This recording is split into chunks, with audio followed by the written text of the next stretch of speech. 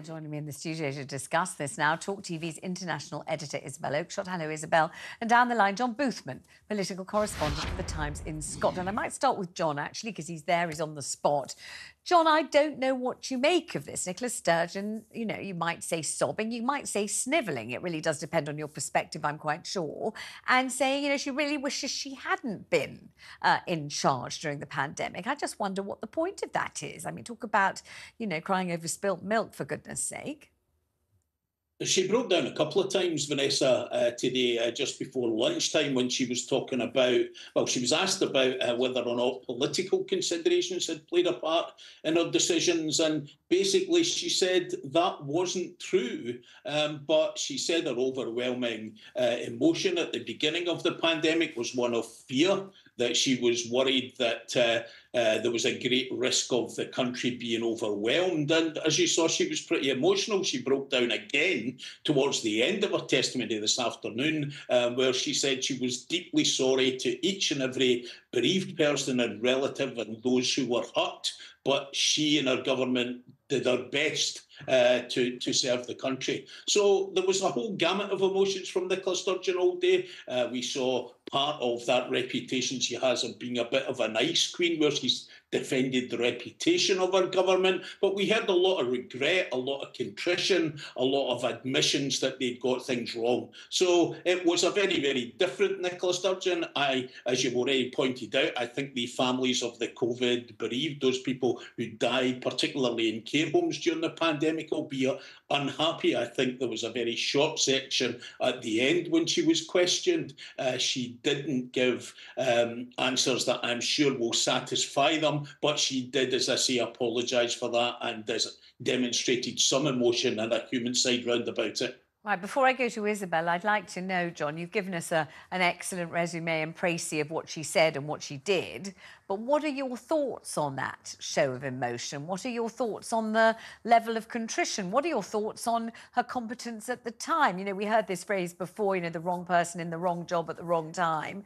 Is that what she was, or was she very zealous and vigorous in doing her best to divert from whatever Boris Johnson was doing and genuinely do what she thought best for Scotland? Do you think she did a creditable job? Do you think she's right to be sobbing? What do you think about her testimony today? I think that people will be judged on the outcomes of the pandemic. So despite the fact that Nicola Sturgeon appeared to have high levels of trust throughout the pandemic, certainly higher in Scotland than Boris Johnson, I think as the pandemic has faded away and more knowledge has come about some of the decisions that have been taken, including at this inquiry, I think Nicola Sturgeon's reputation has been soured a bit. I think it would be fair to say that, and that as well as her party. I think, you know, the main thing today that we heard, because that issue of messages and minutes has dominated proceedings at the inquiry, I think the fact that she really confessed that she had deleted all her messages. She said publicly, very publicly in August 2021, that she would hand over all the evidence, including WhatsApps, when it was clear, particularly under questioning from James Dawson, the KC, that she'd already deleted the messages. So I suspect that's the sort of thing that will be in the front pages of the papers tomorrow. Absolutely. Let me bring Isabel Oakshott in on all of this. Obviously, she seems very emotional. She seems contrite. She says she did her very best. I mean, you know, no one had lived through a pandemic in our living memory before. I don't know what you make of this and whether you think there's any point in this inquiry anyway.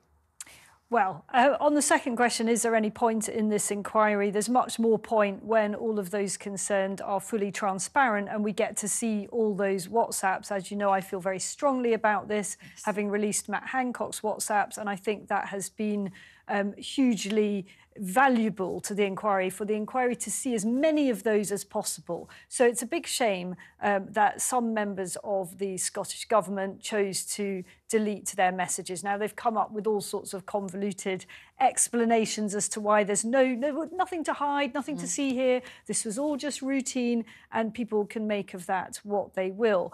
I must say that having listened to Nicola Sturgeon all of today, I am going to give her the benefit of the doubt on her motivations.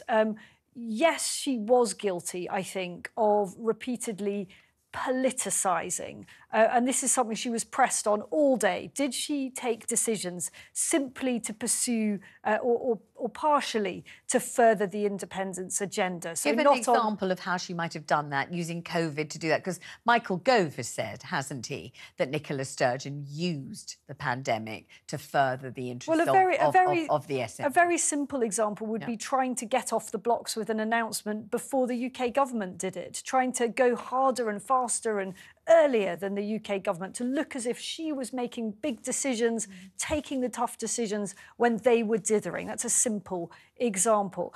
But I think that it would probably be unfair to say that she, to dispute her repeated claim in her evidence today that her primary objective at all times was to minimise loss and suffering from the pandemic. And I thought those tears were genuine. She wasn't sobbing, she just was emotional. And I do think that that was genuine. All these politicians, I happen to think they made some absolutely catastrophic mistakes. But I don't think many of them thought that any of this was anything other than utterly awful and bore the responsibility very, very heavily on their shoulders. Let me bring John Boothman back into this. She faces claims, doesn't she, Nicola Sturgeon, that she held crucial Gold Command meetings without minutes. Now, talk to me about holding very important meetings and an incredibly pressurised time without minutes. Well, we found out more about these meetings today. We've heard these meetings previously were meetings between selected on a rotating basis cabinet ministers in Scotland with senior officials. Mostly they took place at the weekend. They took place in advance of cabinet meetings. And Nicola Sturgeon tried to explain away today why these meetings were not minuted. Said there was a note of them that were about action points that were passed round later. But the fact is there were no minutes taken of these meetings. The fact is that so nothing was submitted. So we don't really know what happened at these meetings. She said that they were all about discussing options that would then be put to cabinet for decisions. What we do know from testimony yesterday was that some ministers, including very important ones like the Finance Secretary Kate Forbes, weren't invited to the meetings. Yes. She didn't even know about it, despite the fact these meetings were taking place, despite the fact she was probably the third most important minister in the government. So I think that's something, particularly in the wake of her statement that she would pass on all documents, all emails, or WhatsApp messages to the inquiry, despite the fact she knew at that time there were going to be an inquiry, that she didn't actually do that. I mean, she deleted all her messages, and that she confessed today after she had promised, of course, that she would hand them all over.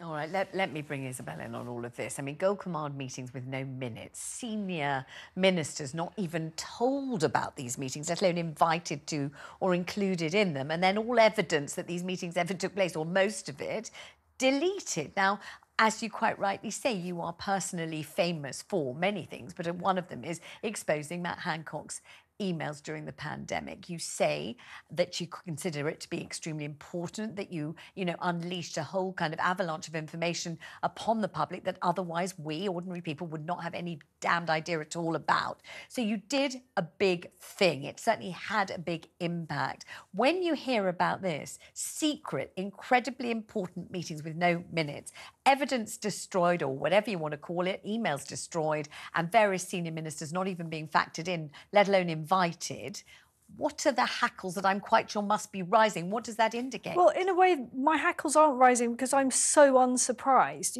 because having seen from the inside how the normal business of government disintegrated, I'm not remotely surprised that key decisions were taken, basically stitched up amongst a few people. They were making critical decisions from the moment they got up in the morning until very, very late at night. I mean, often after midnight. So in a sense, I'm not saying there's an excuse here, but by way of pragmatic explanation, they weren't sitting in the normal boardrooms and normal meeting rooms and normal cabinet rooms with a bunch of civil servants around them. Remember, most people were being told to work from home, so there actually weren't the teams.